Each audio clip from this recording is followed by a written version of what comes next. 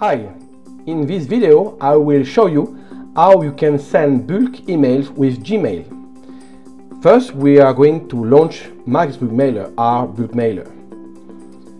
In Max Bulk Mailer you have several tab panels named Message, Recipient, Settings, Preview and Delivery. One of them, Settings, lets you insert server settings. So let's go. Here you have to enter several important informations like the SMTP host, your account ID, your password for Gmail, and all kinds of settings that are specific to that server. So let's go. The Gmail server address is, in this case, smtp gmail.com, and just in case we are going to use the 587 port instead of default 25, in case your port 25 is blocked by your internet provider, which is quite common. Once you have inserted the SMTP host, it is exactly the same for you. You have to insert your account ID. It is your Gmail account ID. My Gmail account ID is MaxProg, like my company. Okay. Then you have to enter the password of your Gmail account. In this case, I'm going to insert a wrong password, so we will see the result later. So I will put whatever. Now you can set the connections, how many connections Max Bulk Mailer will open at the same time. It is recommended to not connect to not to use more than 3 connections at the same time. For the moment we will set it to 3, and then you have to set the security. Gmail expect the security to be set to TLS-v 1.2 or 1.2x. The difference between these two options is that the first one is default directly to TLS, and the second one starts as an unsecure connection and then gets secure later. This is technical stuff, you don't have to add it. So we'll set it to TLS 1.2x. Okay. This information for the moment we'll let it as is. How we will group emails, the to header, the error header, and so on. My Gmail force its user to use the Gmail address of the sender. So here we have to insert our Gmail email address. In this case, mine is maxprog at gmail.com. If you don't do that, if you use your own or another email address, Gmail will change it. It will override it automatically. Then your name and the reply to, if you want.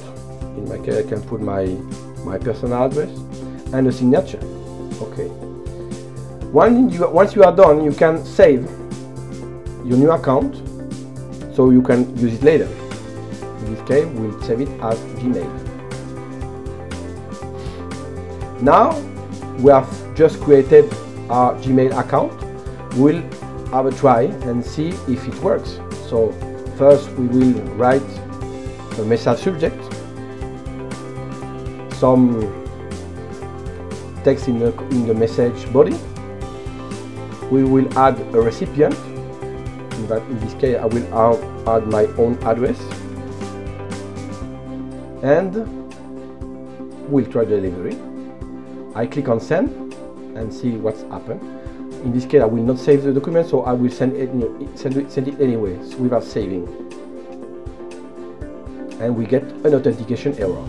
The error says an authentication error occurred while communicating with the server. Check your account setting and try again. This happens because I entered a wrong password. So I will click on set password and I will check my password again. Now I will enter my right password.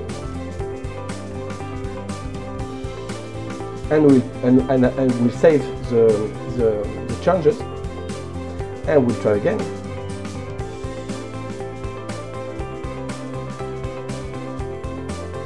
Oops, I made another mistake. Let's enter the password again. Now, delivery, send anyway. Now the mail has been sent. You know the email has been sent because the delivery report is telling you so.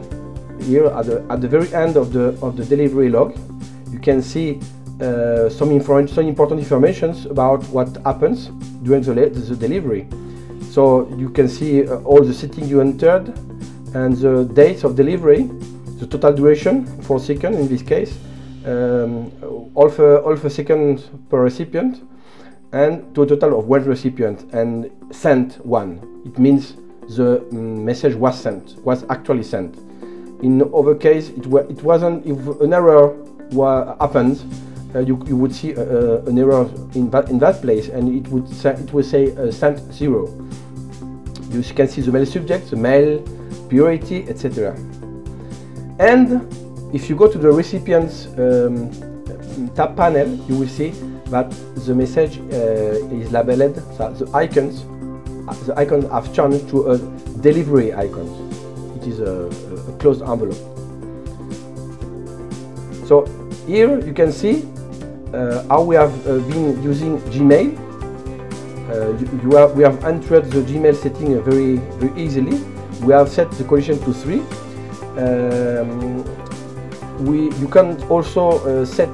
You can group the email to make sure you are not sending too many messages to Gmail at once, because Gmail is limited to 500 deliveries per day. So the ideal would be to set the group to 500 and then add some kind of interval to avoid sending all the messages at the same time in one batch only. So for example, if I plus 1 hour, it would be 500 deliveries per hour, far too much. So you have to lower until you get the right result. For example, here we can, sorry, I believe I'm making some kind of mistakes here, but the idea is to set this way. What we can do is to go to the MaxProg web page, and on support we can see the settings for Gmail. So we are going to see what is the right group. Here it says a group of 50 and an interval of 6 minutes, very different from what I entered. 6 minutes. 6 minutes, so effectively we have 500 deliveries per hour, 12,000 per day. Okay.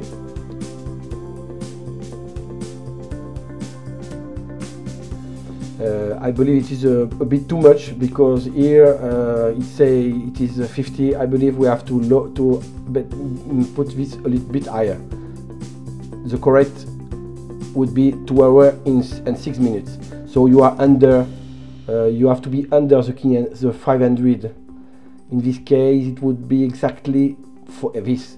You have to set the group to 50, interval of 2 hours 24 minutes. So you have 20 deliveries per hour. That is a total of 480 deliveries per day. So you are under the 500 message. Okay. You can enter a signature. You can also set a precedence. In this case, it is not really interesting, but you could say it. You could set it as list to automatically add unsubscribe links, a link to the message. Okay, so that is all we have to see about using Gmail for sending bulk emails. I hope you enjoyed this video. And if you have any questions, just ask.